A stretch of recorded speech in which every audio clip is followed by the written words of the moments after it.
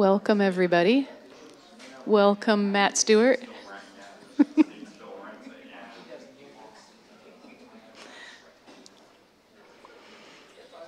Attention, sports fans.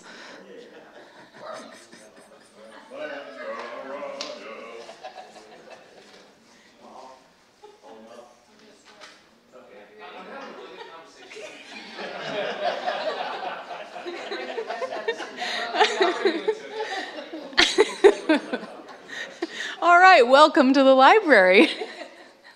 I'm Ann Knigendorf. I'm a writer and editor here, and we are all so glad to see you tonight. Sorry, Matt. Now I feel like I interrupted you. You did, but it's okay. So before we start the event, I'd like to point out a few programs we have coming up. On April 9th, so that's next Tuesday, we have a military historian from the Command and General Staff College in Leavenworth coming to talk to us about Guadalcanal. That's where the first major land offensive by Allied forces against the Empire of Japan was in World War II. On April 11th, please mark your calendars to go to the Plaza Branch to hear Melissa Ferrer-Seville, Kansas City's first poet laureate, interview poet Taylor Bias, whose book called I Done Clicked My Heels 3 Times won the 2023 Maya Angelou Book Award. That award is a national award and a really big deal.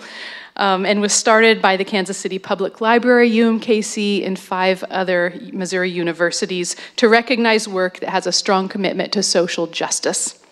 And also on April 19th, back here downstairs in Kirk Hall, we will be celebrating this building's 20th anniversary, the 20th birthday of the library in this building. This building was built in 1906 and first housed the First National Bank, and 20 years ago it became the library. So we'll have a party with jazz and refreshments and crafts and all sorts of things on April 19th. So tonight we are excited to host this conversation between Frank White and Matt Stewart. Matt has reported the news in Kansas City for 20 years and is the author of 5 books, including Unique Eats and Eateries of Kansas City, and this is his second appearance at the library. Frank White Jr. has served as Jackson County executive since 2016. He calls himself a proud product of Kansas City's East Side, where he attended Lincoln High School and learned to love baseball. Frank played for the Kansas City Royals for 18 years, earned 8 Gold Gloves, and made 5 All-Star appearances, solidifying a spot in the Royals Hall of Fame. A high point of that career, of course, was helping the Royals win the World Series in 1985. I remember that very, very well. He was also the first second baseman to hit cleanup in all 7 games in a World Series since Jackie Robinson. And yes, tomorrow is the vote on the stadium tax. We all know that's on lots of people's minds.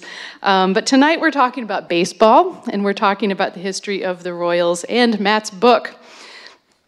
We'll have time afterward to talk about, maybe a couple other things, but we mainly want to stick with baseball and Matt's book. So when we do go to audience Q&A, we'll have microphones up here at the front, and we ask that for the people listening at home, you come all the way up to the microphone, and we also ask that whatever you say end in a question mark. So I'm going to hand it over to Matt now. Ready to go, Matt? All right, thank you all for being here. All right, hey, thank you. Round of applause for Ann, thank you. First of all, thank you for all of you braving the storms coming out here tonight. You are in for a treat. I've been looking forward to this ever since I asked Frank back in November. I said, hey, I'm doing something at the Kansas City Library. I want you to be there. And right away, Frank's like, let's do it. And I'm excited because I grew up a Royals fan. Now, I wasn't born until 1975, so Frank was already a couple of years into his career. But back in the mid-'80s until he retired in 1990, I was watching him any chance I could, listening to Denny Matthews on the radio call those games, and I've been a huge Royals fan my entire life. That's why I wrote this book, The Kansas City Royals: An Illustrated Timeline, and it's kind of my love letter to the Royals, talking about the entire history of the team. And of course, you got to have Frank White in there, and so I went ahead and this is his page. Basically, I had 500 words to tell his whole life story. I'm like, it's not enough words, but I got the highlights in there, and then I figured we would talk more tonight about Frank's career, and I love the insight. Anytime I talk to Frank, I love his insight. So I'm excited for you guys to hear what it was like being a major league player, what it was like for him, really coming out of the academy, right? Like yes, the first product out of the Royals Academy to make it to the major leagues. So you can see right there, there's Frank, played from 1973 to 1990. And Frank, I want to start really at the beginning of it all. When did you first pick up a glove? How did you learn how to play baseball? Well, I learned from my dad. He was an amateur player. He loved baseball. We'd go to the park on Sundays and play catch, and he hit us fly balls and ground balls, and we'd go into Old Municipal Stadium on Sunday, the only time we go in the stadium. So really the bulk of my learning just came from playing sandlot. You know, when our folks went to work, we just went to the park and just started playing. We didn't have no formal coaching. We just started, we didn't have, what they have now is like, we didn't have coach pitch or machine pitch or T-ball or anything like that. We just started hitting each other right away. You know, we had no formal training. And that's how we learned to play the game. Did you keep score? Nope. just get up there and hit and run the bases? Hitting and running, that's for sure. Just having fun. Yeah. So as you got older, you started getting on some teams. But your high school, Lincoln High, you didn't have a baseball team, right? Mm-hmm. Yes. You know, I started when I was 9, my first formal entry to playing on a team, and between 9 and I think I was 12, and my dad I was on this team that was a pretty good team. I wasn't playing very much, and my dad, after the 3rd game, whenever I was pitching in the game, he's gonna get kicked out. You know, he wasn't gonna stay. He'd go sit in your car or whatever. But it's just too intense. Yeah. But when I was playing, he was okay for some reason. But after the 3rd game, I hadn't played. And so in the 3rd game, he just came and just grabbed me by my jersey and pulled me off the bench, and I'm kicking and screaming, and he's taking them. He said, "We're getting out of here." So I got home and kind of let things cool down a little bit, and I finally went to him and I said, "You know, why'd you take me off the team?" He said, "Do you like baseball?" I said, "Yeah." And he said, "Do you understand baseball?" And being 12, you know, I said, "Yeah." I thought I did. You know, I'm on the bench just rooting for everybody else. But then he said, "Well, tell me how you can understand baseball." And how you can like baseball when you don't play. And I didn't have an answer for him. And so he put me on another team that wasn't very good, but I played every day. I got an idea of what this game was all about, and that really got me kick-started. And then when I was 14, that's when I really played my most aggressive, good player type teams and league. And I was playing for Hallmark Courage, which is Deborah's dad, was my coach, and we won the championship when I was 14, and I always played older. I played 14 to 18, and so I was always playing with older guys all the time. And then when I was 18, I was playing in the Van Johnson League, and that's all college guys. So I always was challenged by playing against older guys, and that's how I got excited about the game. At the time, did you know how good you were? I knew I was a good athlete. I played basketball, football, and baseball, but I didn't know what it took to get to that level.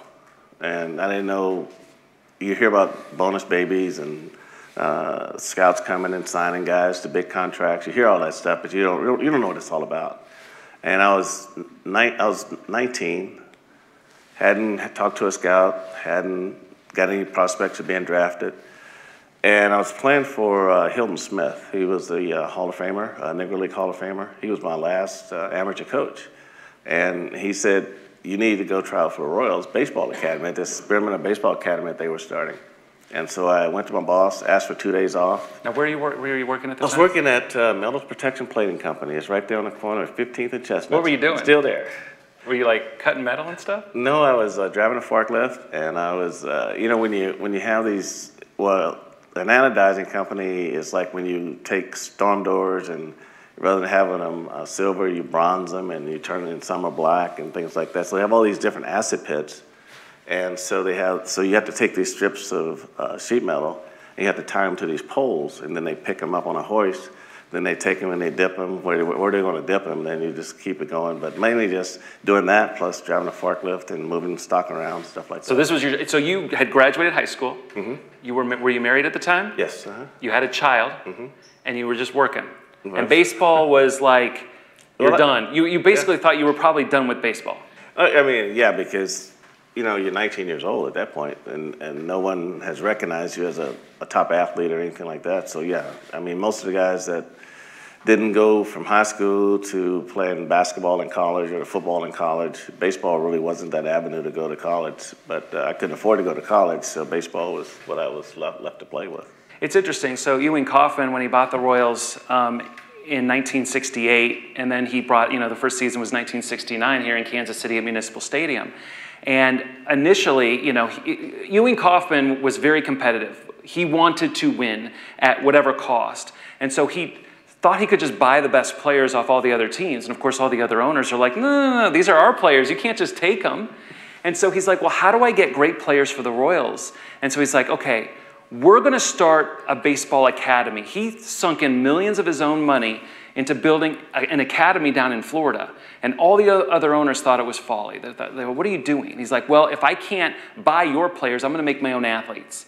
And then he decided to have tryouts across the entire country as far as trying to pinpoint the best athletes, the ones with the most potential, maybe some inner city kids, east side kids who didn't necessarily have a baseball team on their high school, but they had some training, they were really good.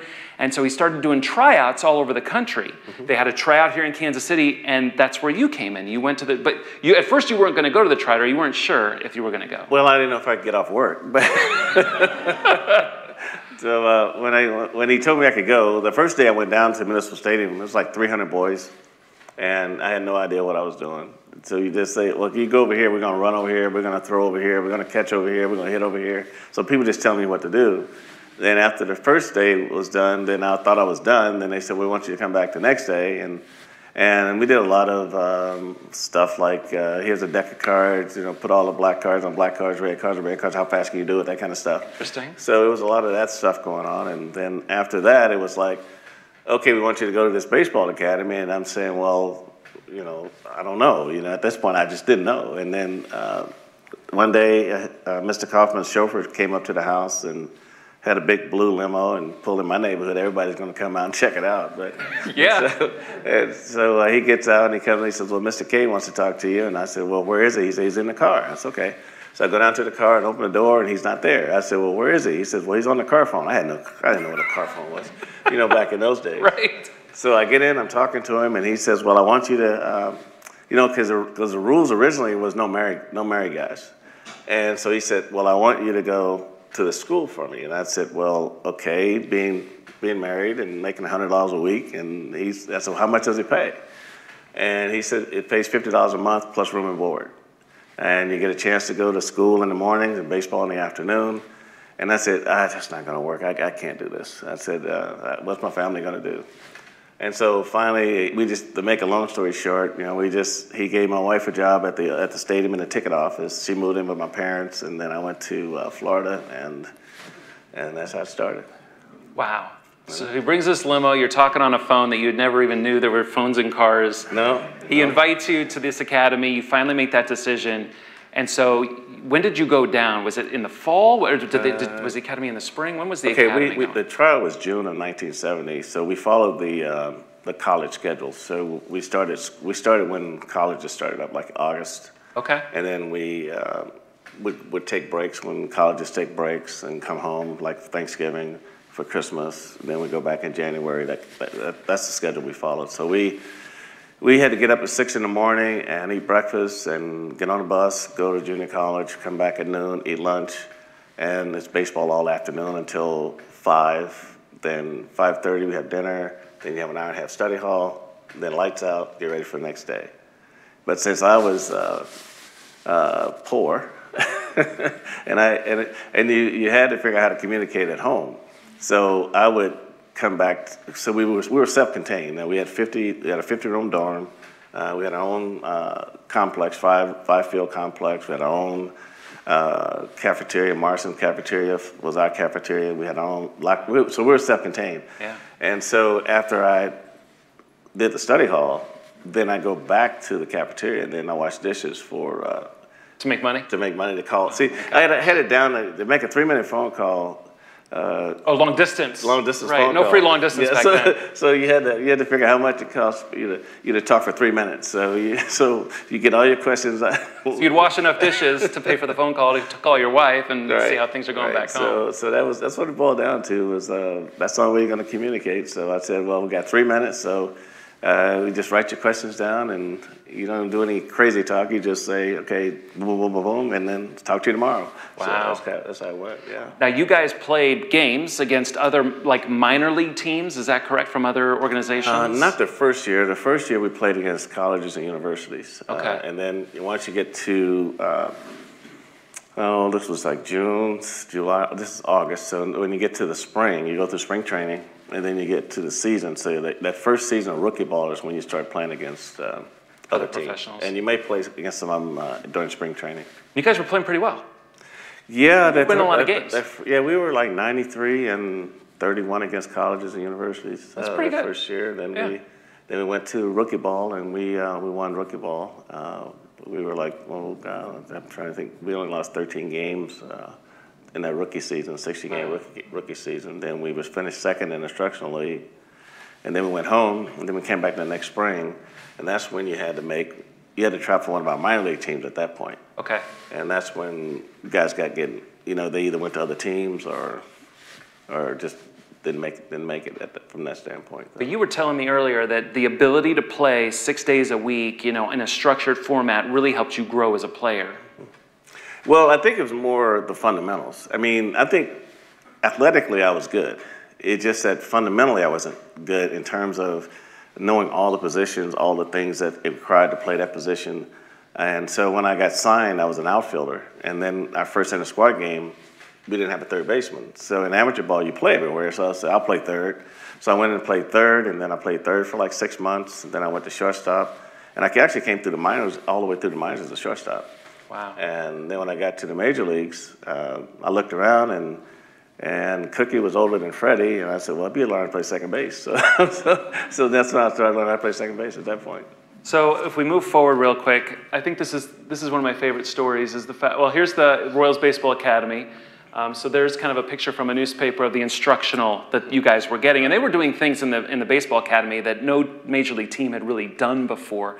Batting practice every day, which apparently at the time wasn't necessarily something that the major league. It was either batting practice every day and inter-squad games between ourselves every day. It was intense. They would bring in athletes to tell us how they became successful. Like they would bring in Amos Otis and Cookie Rojas and John Mayberry, Ted Williams. Oh. They would bring in Jim Lemon, the guys that were. So we had a professional staff, from manager to trainers all the way down, and so they would bring all these people in just to show us all the fine things about hitting and fielding and things like that. So and then they would leave. Then the coaching staff would drill us, on all this. Right. So in some ways that was good, in some ways that was bad because it was bad because they weren't really taking each guy's physical ability and it was like everybody's doing the same thing. It's like cookie cutter, one size fits all when everyone has different styles and different ways of doing things. Yeah, because so when you're the first, that word academy to some people means something totally different. And so when we used to go out to the field, we used to have a guy that wanted us to march on the field every day. And March? So that didn't last very long. And so everybody had their different ways. We brought in Wes Santee, the great distance runner from KU, because they brought him in to teach form running. Okay. And so that was okay for me, but what I didn't like about it was we were on 260 acres outside of Sarasota, Florida, white sands, palmetto bushes, rattlesnakes. And he wanted to run like way out there. So I said, we don't have to run 90 feet. Right. so I didn't want to run that far. And then, because a lot of days there, because we were right across the street from the state park, Mayaca State Park, and we had a big pond, and then wouldn't alligators show up? Or oh my gosh. In the heavy rains, we had rattlesnakes crawled up on the mounds, and so it was. I've got stories, but. I mean, they would stop games in the afternoon because the outfielders saw a big rattlesnake on the warning track. So in white sand, they're not that easy to see. Did you have a snake catcher in the dugout come out and grab the rattlesnake? No, the ground crew guys did. The ground crew, oh yeah. Right. Then my roommate come in a room and I'm saying, what is this smell? We had these deals where we hung our jackets and stuff. I said, what's this smell in this room? And I couldn't figure it out. So I finally opened the thing. I said, oh my God, he had the snake skin hanging in he said he wanted to make himself a belt. I said, you got to get this thing out of here. So what he doesn't just throw it away. He goes and put it in the boiler room, which is the warmest room in the dormitory, and then everyone's smelling it. It was like crazy. But yeah, it was fun though. Well, it was interesting because there's Municipal Stadium and there's Kauffman Stadium, and so we're getting into the 1973 season, or right before. So 72, you were in. Were you in the minors by that point with the Royals? I started in Double-A Jacksonville. So you're in Double-A Jacksonville. We go into the off season, and you're like, I need a job. Mm-hmm. So you turned to Ewing Kauffman, and he helped you kind of get a job. Well, I think he turned to me. I think he wanted to help you out. Well, really, back in those days, we had to work in the winter. I mean, they weren't really paying us that much money. So your season ended like August 31st, and you're coming off a season where you're making $500 a month. You're not making a lot of money. Right. And so now you're trying to figure out how you're going to get from the end of August to April when you go to spring training, and you got a wife and baby, and so the first year I couldn't find a job, so I drew unemployment. And so I don't think Miss K liked that too much. And so the next year, the chauffeur shows up at my house, and he says, well, I got to take you somewhere. So he takes me over on Armour Boulevard in Maine, where the labor's union hall was. And he took me in, and they gave me a union card. And then I started working at the stadium. And so I worked at the stadium from September to April. And then I left for spring training, and I came back and played my first game in June. In the stadium you helped build. Like just a few months later, before you were there, you knew your way around the stadium, I suppose. I did know my way around, but the word build is pretty big. That's true. That's true. I spent most of my time carrying stuff to people that knew what they were doing. But so you make your major league debut, and you were called up because of an injury to Freddie Paddock at shortstop. Shortstop. So you started at shortstop. Yep, that was my position. I was a shortstop coming up, and my first game was in Baltimore when I came to the big leagues. Yeah, I was reading that you had like an error, and you were kind of like a ball kind of came and hit you in the chest. You're like, I'm glad that didn't happen in Kansas City, making your debut. Well, that was a messed up time when you get to the big leagues. Your first ground ball hits you in the chest. But Old Memorial Stadium in Baltimore, the lights used to sit right on top of the stadium, and so we didn't have the high light poles like they do now. And so the ball got in the sun. I didn't see it, and boom, there we go, right there.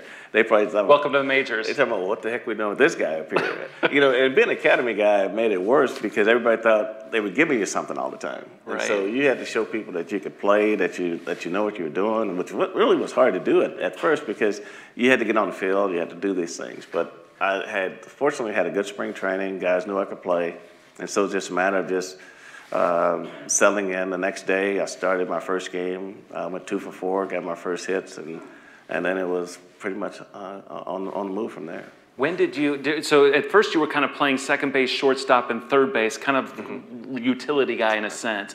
When did you eventually, or when did they decide to move you to second base permanently? I played a lot in '76. Whitey Herzog was our manager, so we had just brought out AstroTurf, and so Cookie was a little slower on AstroTurf. So I played all the turf games, and he played most of the grass games on the road. And so I got a lot of playing in '76, and then in '77, at the end of '76, Cookie retired, and then I played every day, starting in 1977.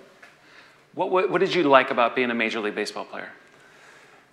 Oh, the excitement, the fans, playing in front of big crowds, and being able to come through in key situations when the game was on the line. I didn't mind the pressure.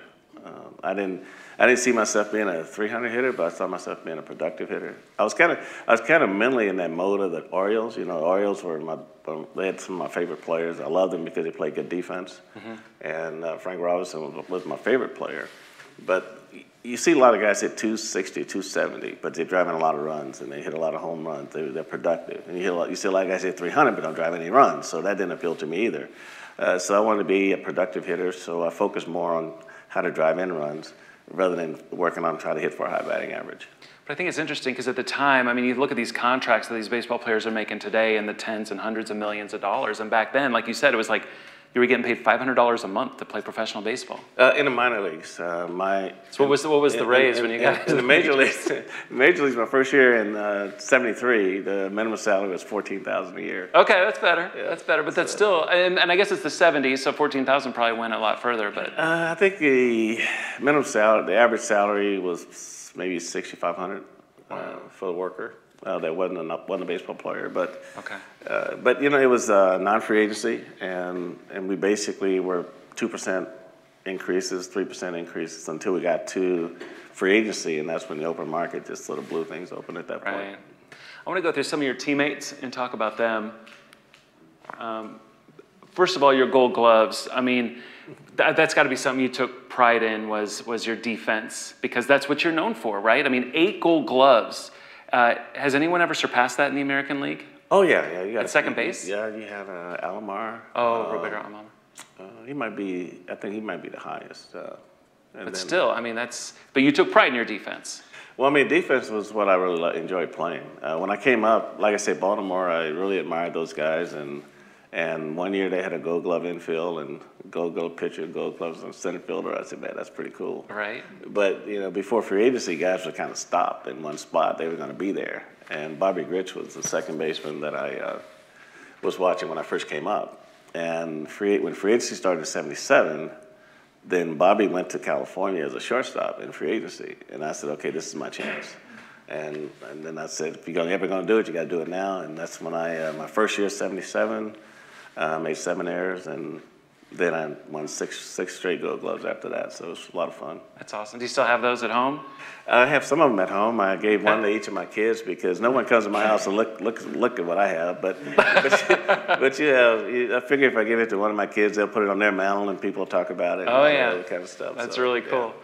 So you talk about UL Washington. He just passed away recently. Yeah, Wash he's an academy guy, and you know, I was. Did you know him at the academy? Did you meet him and play with him in the academy? No, I was in the first class. He was in the fourth class, so I didn't know him until he actually came to. I think it was '77 when he came up with Willie Wilson from the minor leagues. I knew of him, but didn't really know him that well. But it was sad he passed away a few weeks ago and went to his service. But the thing about UL and I, we were both good athletes. We were both shortstops by trade. And when we played on the field, we covered a lot of ground and we made a lot of plays. And we played together in the '80 World Series, and we became the first all African-American shortstop second base combo to play in a World Series in American League history. So that's great. And being 2 academy guys, I thought that was pretty special. That's really special. What was up with the toothpick?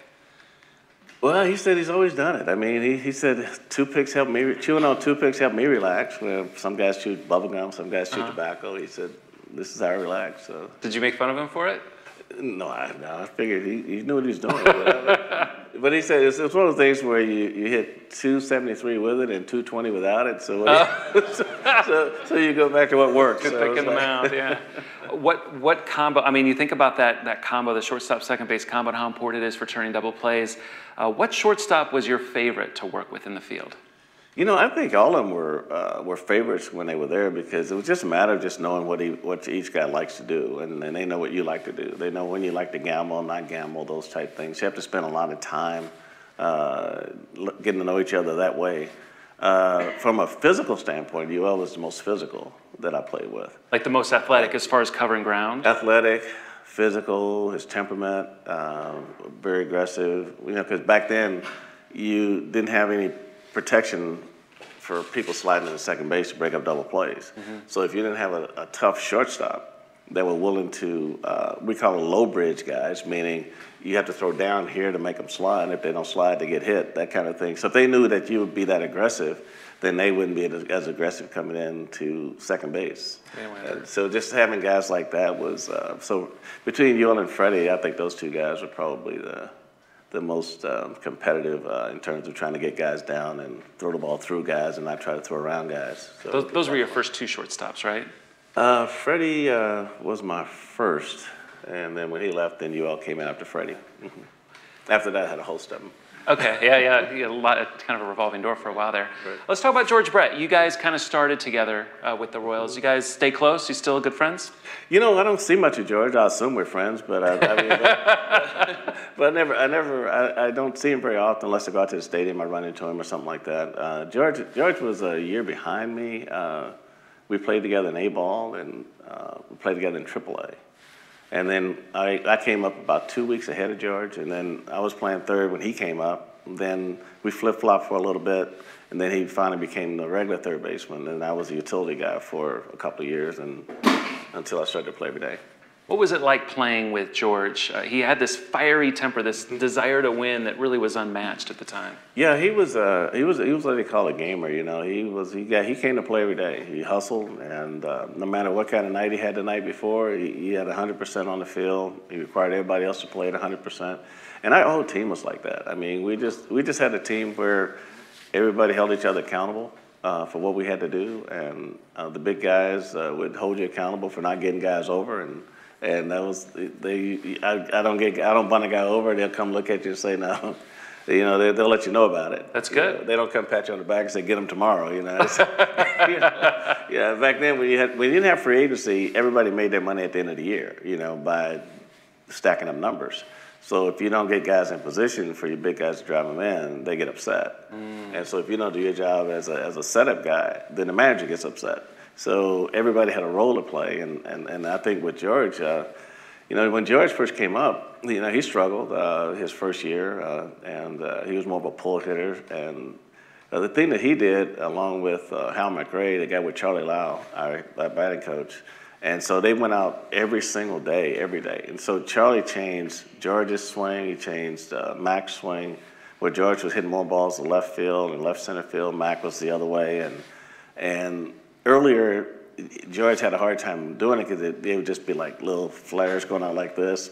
And then as he got stronger and figured out how to do it, then this was like 74. And in 76, you know, he and Hal went down to the last day for the batting title. So that was pretty fun to watch. That was exciting. That batting title, it was fascinating just really digging into that.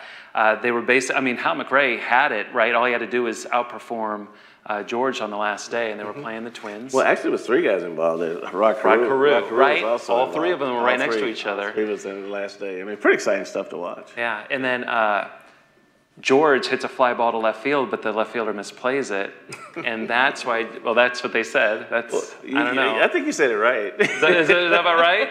He misplayed it, so George had an inside the park home run, right. And then Hal gets up and he grounded out to short, and so George basically beat him by one hit for the batting title, and then Hal accused the manager of the Twins' racism, and it wasn't pretty.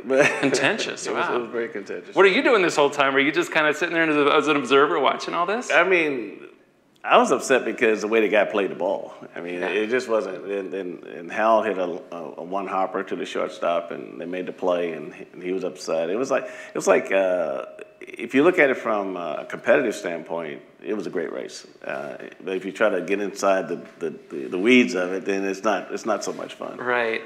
But just to see these two guys turn their careers around the way they did, because Hal, we traded for him from Cincinnati, and he struggled his first year. And so both those guys came and they started working together, and before you know it, they were both just outstanding players for a long time. Did you work with Charlie Lau on your batting at all? Did that help at all? I think Charlie probably honed in on those two guys, and that's where he put his attention. But you know, he would give you good tips, but he didn't really invest the time in us like he did in those two guys. It was amazing how. They didn't just become good hitters. They became just good players. I mean, they would stretch singles into doubles and take guys out of double play, and so everybody else just sort of just fell in line with that. I mean, Whitey made a statement one day that says, "What I like about our team is I got 7 guys that can go into second base as hard as anybody in baseball." And it really helped me because it helped me having those two guys because they know how devastating these two guys were, and so they would be a lot easier on me. So it was a lot more fun. Right. Yeah.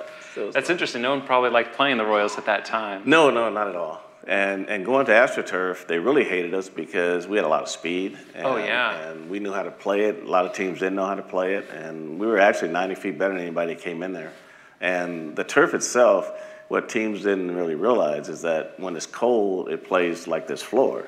But the hotter it gets, the more it expands and the more spongy it gets. And so if you hit a short ball out in the outfield, where normally a guy would just sit back and take it in hot days, if you get too close to the ball, it's gonna go up. And you're gonna have to leave your feet to try to keep it from doing that. And then guys would read that, and you go from first to second, take extra bases, things like that. Interesting. So you would kind of play when you're running the bases. You would see how they're fielding the ball, and you would know right away he's not gonna get it smoothly. I'm off. Right, because normally if a guy comes in, if he's not gonna catch it, it's gonna be a problem. Right. And so. Did you like playing on AstroTurf? Mm-hmm.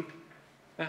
Yeah. I mean, with your speed, I guess, going back and forth. Yeah, I loved it because it showed every aspect of your abilities.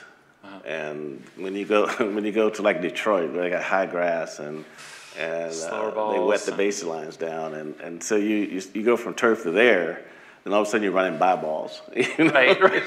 So I always told Lou Whitaker and Trammell, I said, you guys, we come in, we gotta go by ball, stop, come back, and but when they come to our place, you can tell the big difference. I mean, it was a big difference. Home field advantage right there. Home field advantage. All the dirt fields and grass fields were cut different. I think the speediest one was Arlington, the Rangers. They had the one that was the fastest, but everybody else was high grass, and it was stuff like that. So.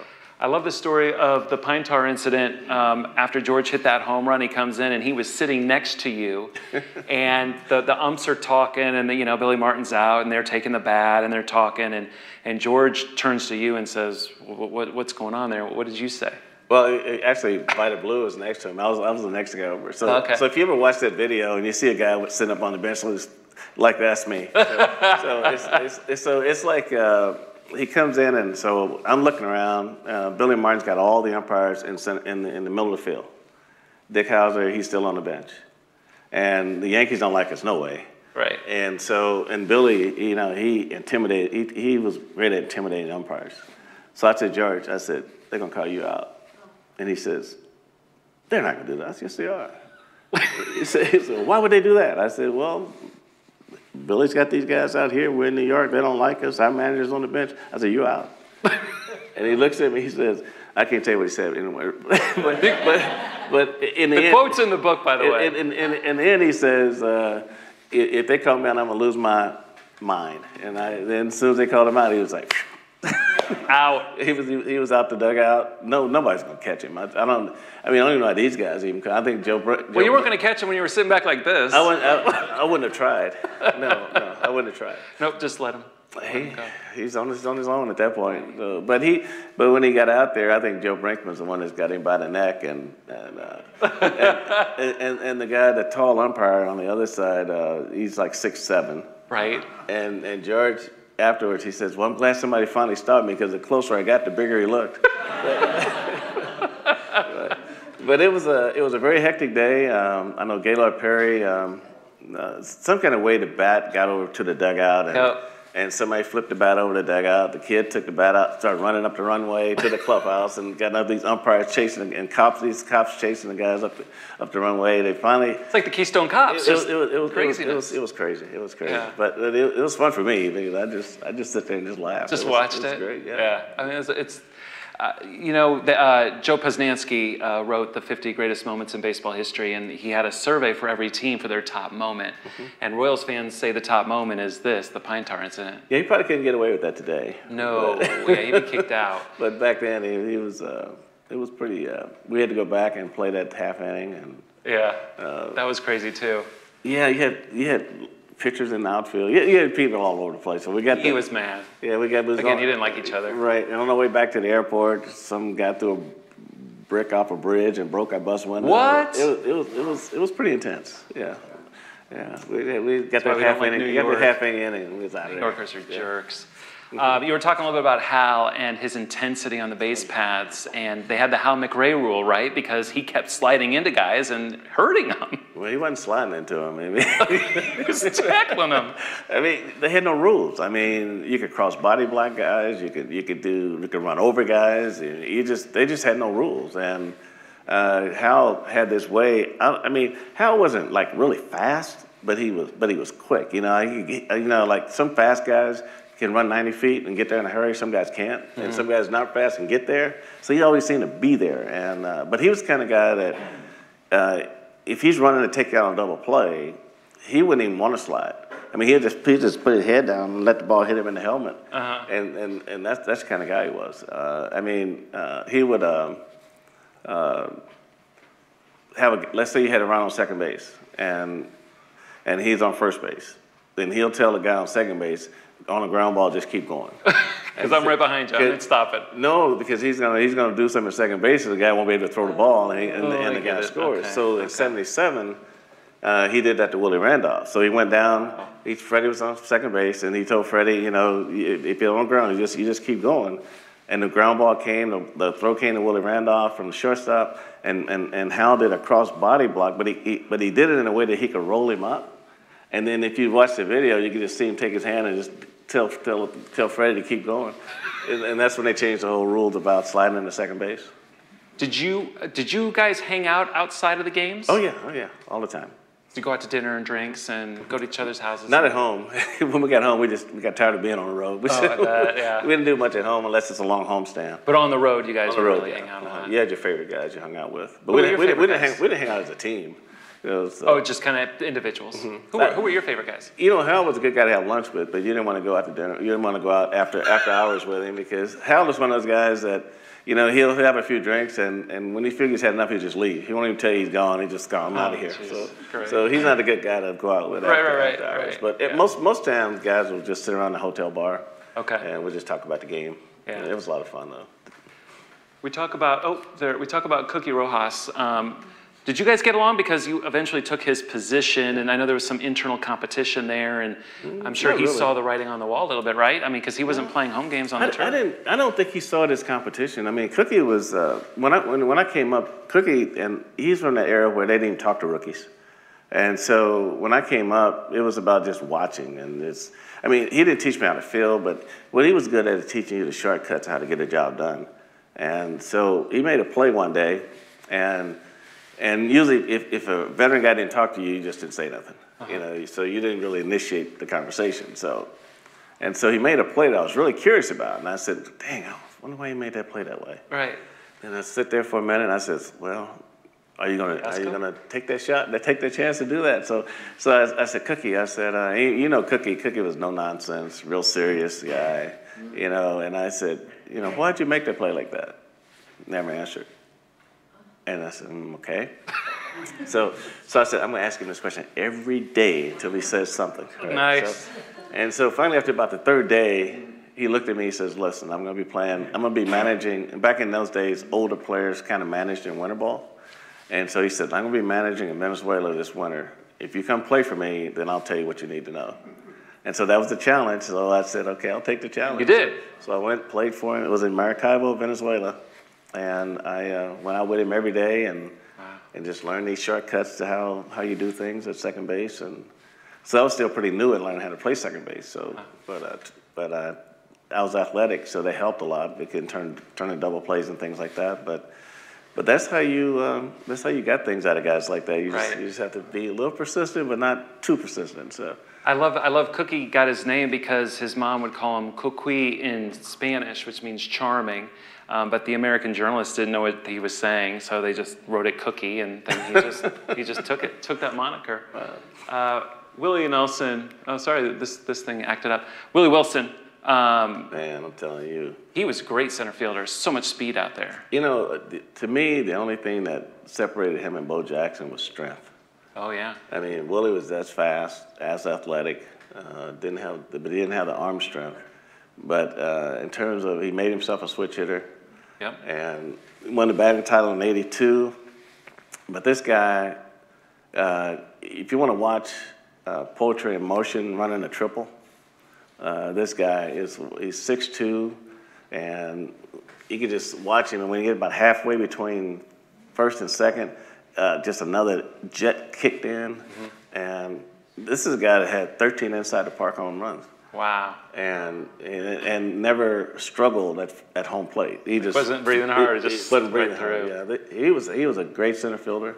He won his only Gold Glove in left field, because he was so fast. Because they get a base hit through the infield, he's so fast, he's right there. Yeah. You know, but that's the only Gold Glove he won was in left field, because back in those days, only center fielders won Gold Gloves, and so now they have it specialized by position. Yep. And so, that's how. But this guy, it wasn't nothing. This guy, he was exciting. He was very exciting. It was interesting that he played catcher in high school, and then they moved him obviously to the Yeah, I outfield. mean, they was routinely stealing 60 bases a year. I mean, he was amazing. He was fun to watch for sure. Let's talk about the World Series. I mean, how much fun was that for you guys to finally break through? Because you were there for the 3 American League championships against the Yankees that you lost in the 70s, and then the 80 World Series against the Phillies. You made the playoffs a couple more times, didn't really get past the first round. Now, boom, 85 happens. Wow. It's exciting. Wow, I mean, that was, it's an unexplainable experience because you don't know how it's going to end. I think when you get in the World Series, it's like you go through the playoffs, right? And you get through the playoffs, you get to the World Series, you're playing against the Cardinals, which is exciting anyway. And you just wanted to get off to a good start. I mean, that year in the playoffs, it was the first year we went from a 5-game playoffs in the playoffs to a 7-game series in the playoffs. So we were 3 down to Toronto in the playoffs, and we said, Jesus. So you get down. So it's amazing when you don't have anything to play with. You just every day you're just throwing it all out there every day. And so we finally got it back to even, and then we won the 7th game and advanced to the series. We played the Cardinals. Very good games the first couple games, and we lost the first 2 games. Won Game 3. That's the one I hit a home run in Game 3, and then we came back to Kansas City for Game 6 and 7. Game 6 was probably the most exciting game I think I've ever played in. Mm-hmm. It was tense. Yeah, because it went down to the bottom of the 9th, and we got a break. I thought he was safe. It looked safe to me. It's a good call. By today's standard, it wouldn't have happened. But I think baseball is one of those games where you don't want to. I don't think you should ever want to get everything right. I think because people don't have nothing to talk about. You know. Okay. You can't build rivalries getting everything right. You know. Right. I mean, do the home runs if you want, and that's fine. But all the little intricate things. I mean, I was safe at second base too, but they didn't. They didn't replay that one on the steal. No. So it's like. That's what this game's all about, you know? I mean, managers used to just go sprinting out and yelling at umpires and get your little thing going and get the players excited. Now they'll take one step and say, "Oh, let's wait a minute. We'll still do this." Right. Now you lost all your momentum. Yeah. But I think that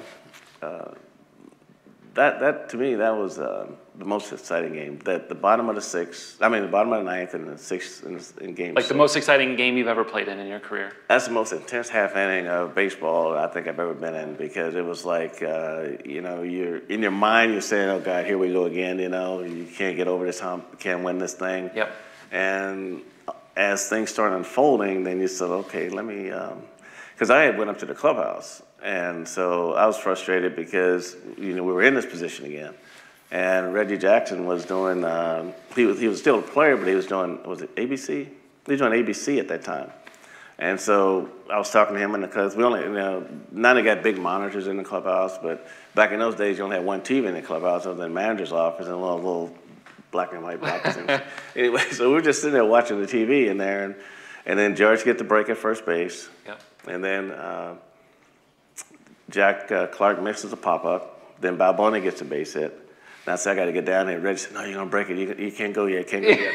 So I'm just sitting there just I got to go. So you weren't coming up to bat or anything? No, I wasn't coming up to bat. Okay, I was going to say. There was a ways for me. But I was like, get back in the dugout. So then we tried to bunt the runners over, and so they forced a run at third. And then there was a wild pitch, and so now I said, "Reg, I gotta go." He said, "No, just wait."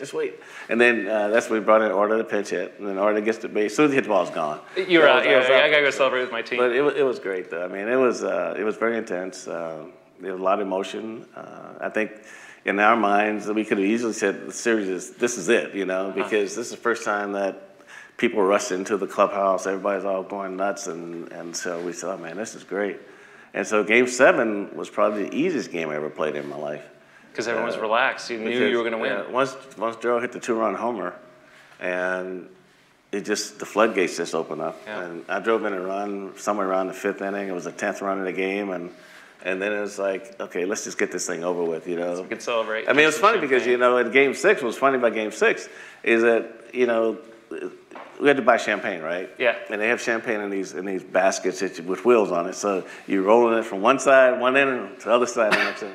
And so the clubhouse kids are wearing themselves out, just rolling the thing back and forth. Which dugouts getting the champagne? So in the bottom of the night, they had no clue what to do.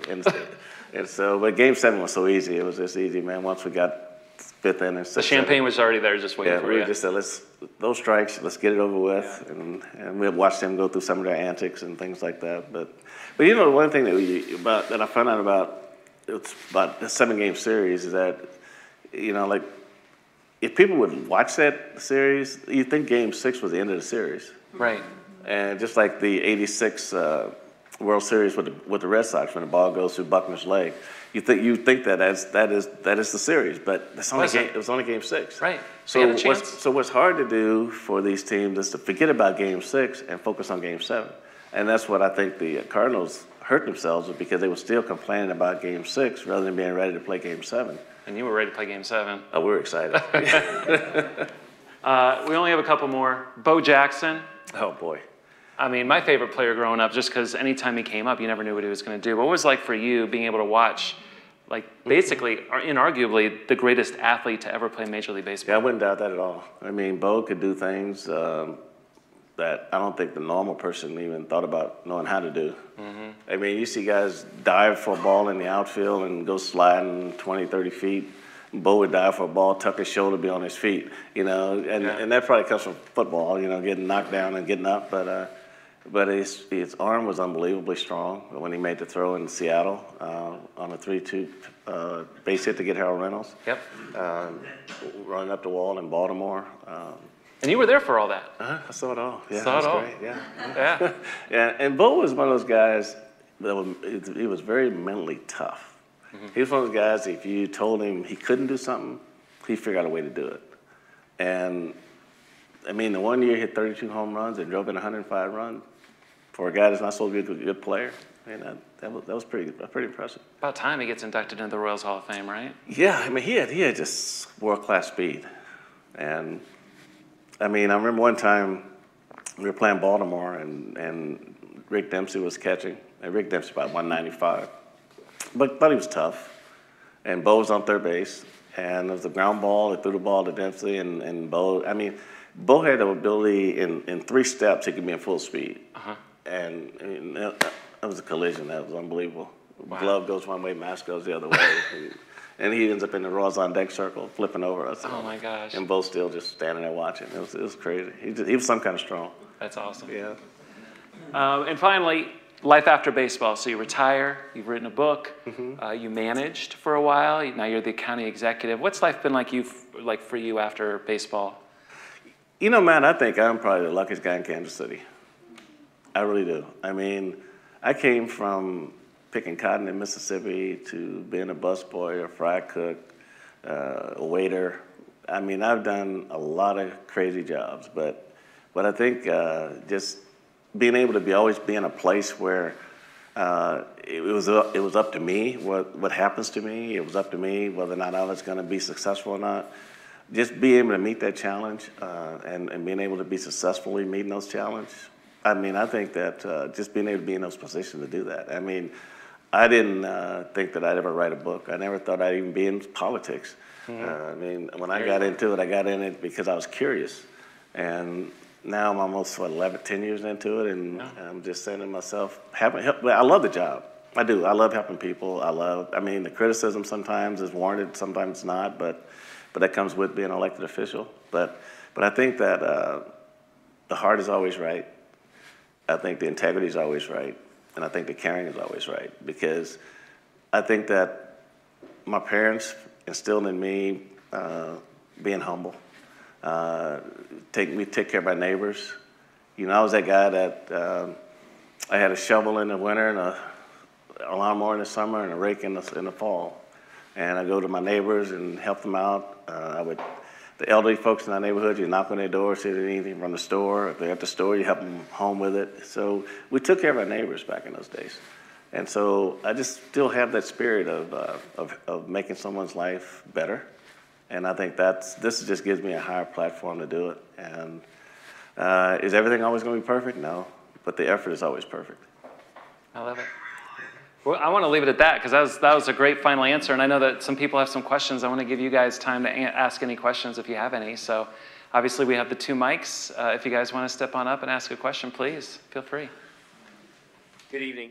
My question is about the Royals Academy. Mm-hmm. So I knew about the Academy. Know that 3 came out that played Major League Baseball, right? Yourself, UL Washington, and Ron. 14 total.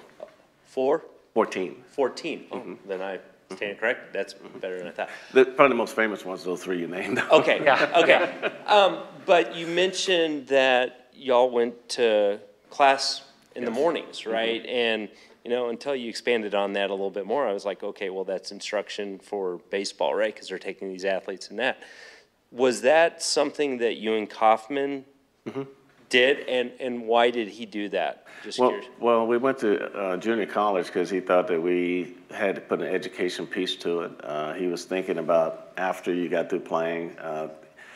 He only had one mandatory class that he wanted us to take, and that was public speaking, because he figured once you got into the game, you'd be doing interviews and things like that. He wanted guys to be able to talk and understand what they were saying, things like that.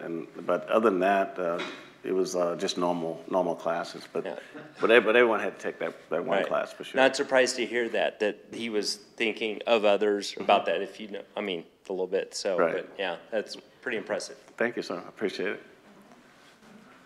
Anyone else? Don't be shy. Come on up. We're all friends here. I'm so glad I made it. I'm so glad to hear everything you had to share. Thank you. You step closer to the mic. Thank you. Okay. But really, I just wanted to hear, could you repeat what you said at the end there? You said the heart is always right, and then you said 2 things after that. Oh, well, the heart's always there. The effort's already there. It's always there. I think those are the 2 things that I just really wanted to, and you know, get the caring, the heart, and the effort. I think Well, thank you for your service. I also have been a server in the community, and I've waited on you, and you're just a fantastic human. Thank you. My daughter is Lincoln Academy alumni as well, so There we go. thank Thank you so much. I appreciate it.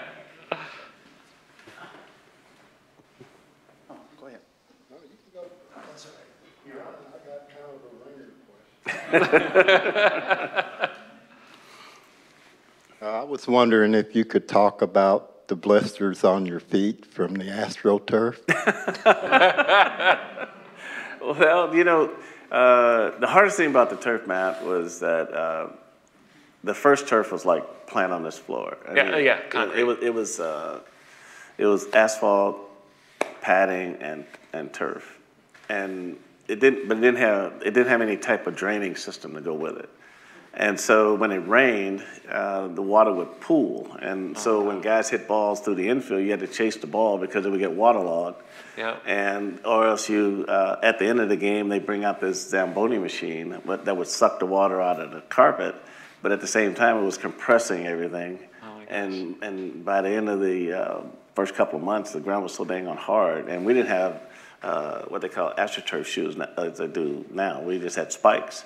And so what I had to do was take my spikes up to the grinder and get them grinded down to where they was almost like slippers, because if you go at the normal height, your ankles roll over a lot and you get the ankles taped every night, things like that. But on hot days, most of the shoes were plastic coated, you know, plastic bottom. Yeah. And so on those 90-degree days when the turf's 130 degrees, They melt. then it gets hot, believe me. Your feet are smoking. And so you have to go in. I used to keep a pair of shoes right inside the clubhouse door, which was air conditioned.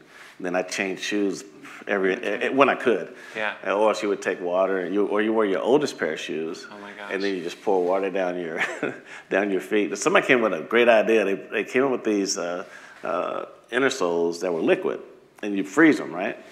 Oh, and then you put them in to keep it cool. Then you put them in your shoe, but then when it heats up and it gets hot, they burst. so it was always some way to. And then we had ice trays, and guys would come in between games. They would like being in a sand trap. You know, you Right. you try to get your feet down in these ice. Did you get a lot of rug burns? God, man. Because when I played football at Northwestern, and when I got there, the turf was just like Kauffman Stadium. It was hard as concrete, and after every game, I mean, your forearms, your elbows, like people wore pads. I got most of mine in here because when I dive for a ball, I always tell myself, "What the heck are you doing?" And so I would always try to catch myself, and so I'd always end up burning it because I knew my elbows would just get cooked on those days. I mean, so. Yeah, that was bad. That was bad those days. Those days were hard, but you know we got through it. I love that insight, though. That's a good question. Yeah. The rug burns. We have time for one more. Oh, thank you very much, Frank. Yeah, thank you, sir. Love the stories. Thank you. Thank you. I mean, I remember Cookie Rojas, 7 years in the National League before he came to us, and then I was at the game, his last game that he ever played. What did he do? We switched caps. He, well, jumping in the fountain. Oh, you mean the fountain? Oh, you know, the story about that fountain thing is that he and Freddie had pre-planned that if we won, they were going to run out and jump in the fountain. Okay, right, but they didn't tell anybody else. Right. And so once they started running out toward the fountain, you had people behind the scenes running like mad to get down there and turn the thing off because they got electrocuted. So it caused a lot of chaos by doing it. But this because the guys down there running that fountain were just terrified. I mean, they were. That was good. That was good when they did that. Oh, yes. yeah. But anyhow, that's a great memory I have. And the other things you talked about, speed. Speed kills. Oh, my God. Yeah. Oh, my goodness. I mean, Vince Coleman was with us. And when he got on first base, the whole complexion of the game changed. Yeah. Baseball and speed is dangerous together. Yeah, it's crazy. And you played with and against some of the fastest guys, Willie Wilson you mentioned, Hal McRae. Yeah. Was he the first designated hitter in the American League? No, because Not first, but 73, everybody had a DH in 73. I don't think that was the first year of the DH, I think.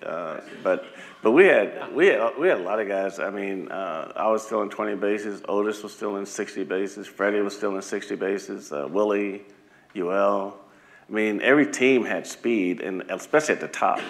Yeah. But the game has changed so much. Our team on turf, you couldn't have the big lumbering guy. You had to have athletic guys, and so our shortstops and middle infielders looked like our outfielders, but they had different strength levels, and so we had a lot of guys that could hit 20, 25 home runs, but they played.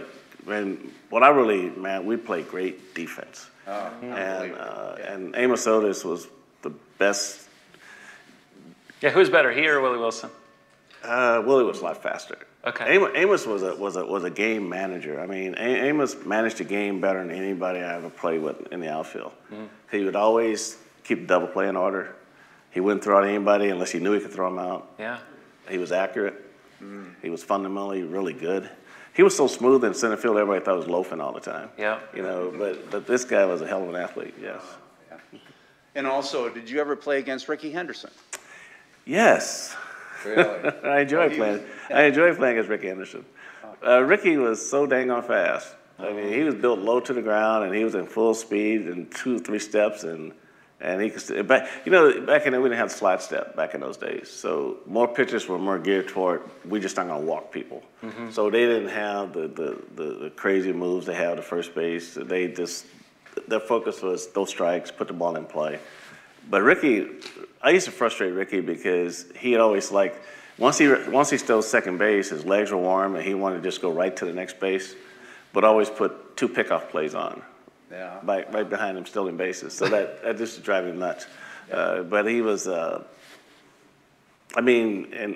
Ricky was really about as strong as he was huge. Bo. His legs were just so tremendously strong. And Willie, I think he played till he was what, 20? He played 20 some odd, 24 years. Played a long time. Played a long time. Yeah. Great athlete. And really, Thanks for those great questions, sir. I just want to wrap this up. Me too. Wrap it up. Okay. But anyhow, it comes down to Bobby Witt Jr. Yes, sir. My God. And You want to leave it like that, right? Up to speed. Yeah, he's gonna be a good one. I He's gonna will. be good. Yes, sir. Let me just wrap up by saying thank you, Frank. I mean, it's an honor for me that you said yes to be a part of this. If anyone is interested, I've got books out there, and I'll sign it. And of course, Frank, hopefully stick around a little bit if you. Well, let me congratulate you on your book. Oh, well, thank you. Because that is they're not easy to do. Yeah. And but as you know, you wrote your own. And to be able to do them well with pictures and research, I mean, it's commendable. Well, it was an honor to learn more about you and to write your story as well. So. I'm just glad you're such a great fan. You know? Thank you both for being here, and thank you all for coming tonight. And don't forget to validate your parking across from the elevators. Thank you. Awesome. Thank you, everyone. Thank you, guys. Thank you. Frank, thank you. No. That was so much fun. I had a blast. I appreciate it.